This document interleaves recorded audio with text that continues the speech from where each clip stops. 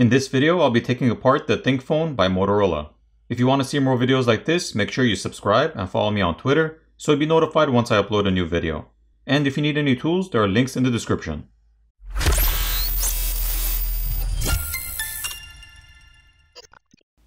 As always, before we start, the SIM tray needs to be removed. Here's a better look at that.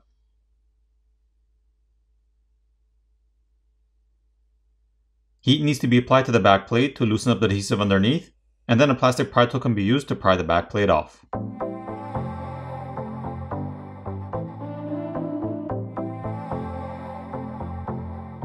The plastic bezel around the camera lens also needs to be peeled off, since there's a screw underneath which is holding down the back plate.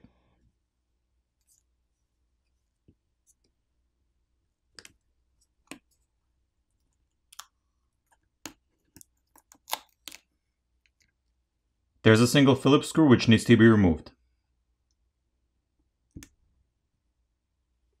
Here's a better look at the carbon fiber backplate.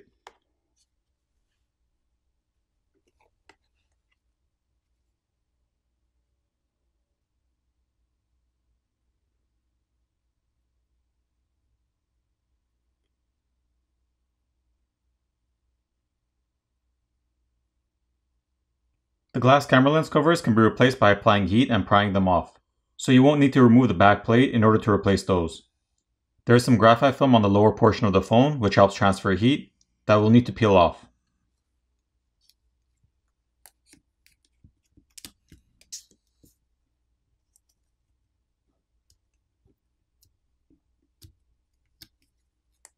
There are now 16 Phillips screws which need to be removed.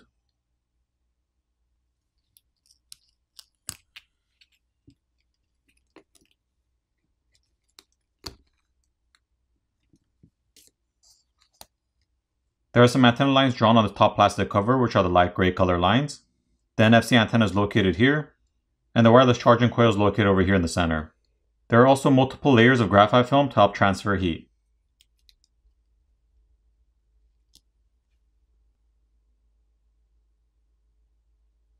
There is some more graphite film over the motherboard which needs to be peeled off.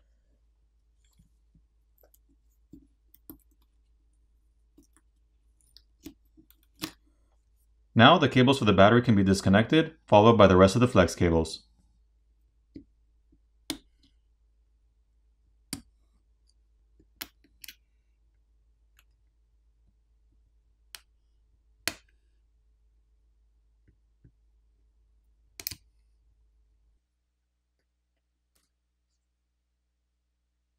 There are two coaxial cables on the bottom right side of the board, which can be disconnected by popping them off.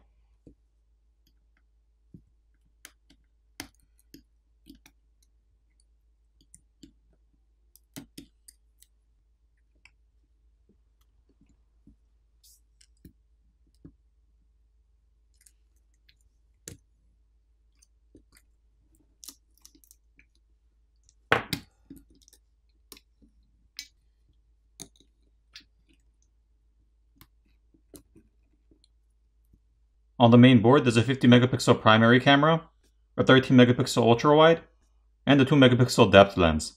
The main camera is the only one with OIS or optical image stabilization.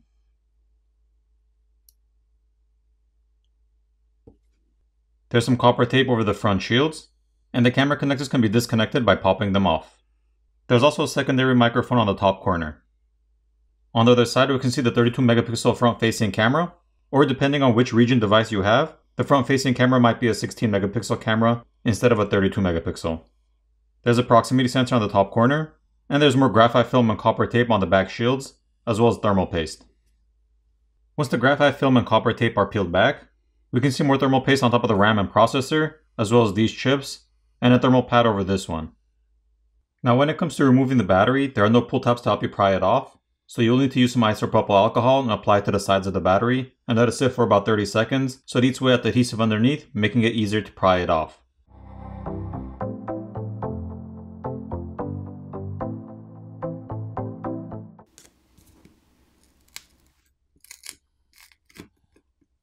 Here's a better look at the 5000 mAh battery.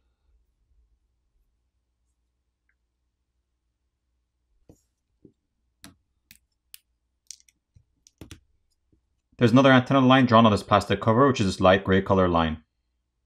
The vibrator motor is located on the other side and it's held down with some adhesive. Once the battery has been removed, we can see this flex cable for the screen, which is routed through an opening in the mid-frame, and this flex cable which connects the main board to the subboard, as well as the SIM reader. So if you needed to replace the screen, you'd have to remove the back plate, you'd have to remove the screws on the top plastic cover and the cover itself, you'd then have to disconnect the battery cables and pry the battery off, giving you access to the flex cable for the screen, and then you would disconnect that, heat up the front of the phone where the screen is to loosen up the adhesive underneath, pry the whole screen off, apply new adhesive and reapply the new screen, making sure we run the flex cable back through the opening in the mid-frame, and reassemble the phone. The other two ends of the flex cable as well as the coaxial cable need to be disconnected from the subboard.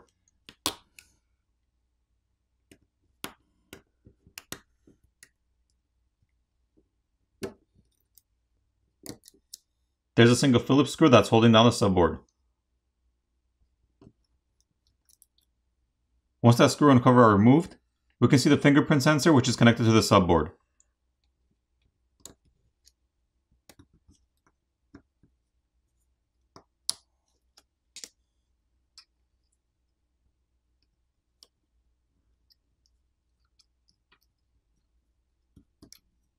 There's a red rubber gasket around the charger port itself, a liquid damage indicator sticker, and the primary microphone is located underneath this shield.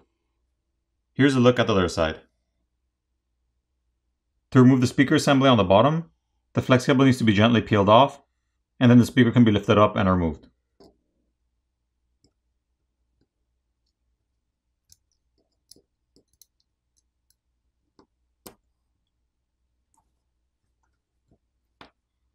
Here's a better look at the speaker, and the speaker also has the little white foam balls which make it sound larger than it actually is.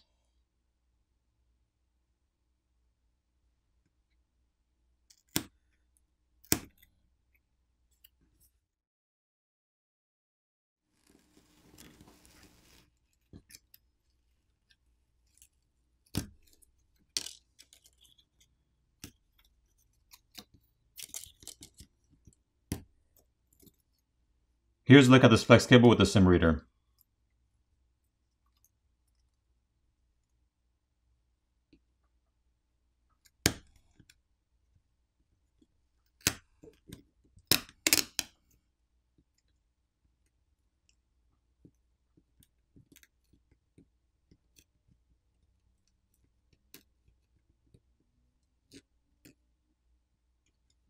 Once those flex cables have been peeled off, we have a better look at the copper vapor chamber which runs underneath the battery as well as the motherboard. And we can see the thermal paste over here which transfers the heat from the processor to the copper vapor chamber. There's a small antenna board on the bottom corner of the phone. The fingerprint sensor itself is held down with some adhesive.